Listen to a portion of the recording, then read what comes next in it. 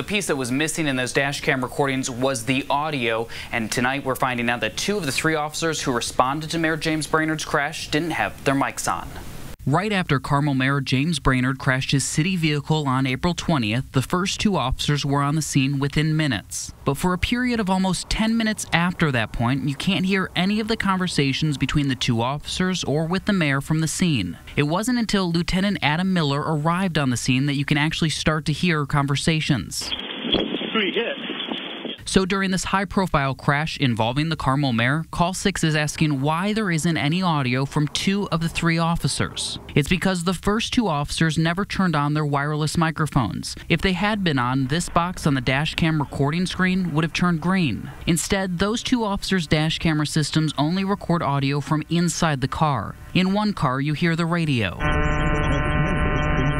In the other, just the sound of wipers.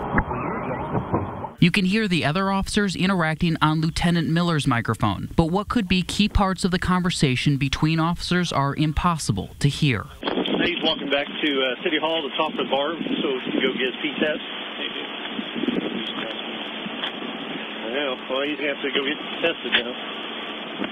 And create questions about the mayor's state.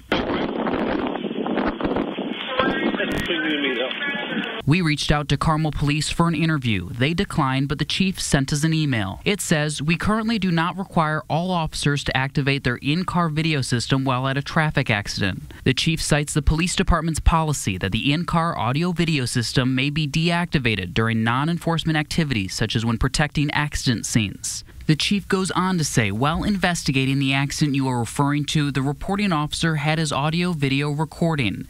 The 2 other officers did not have their audio system on and are not required to by policy.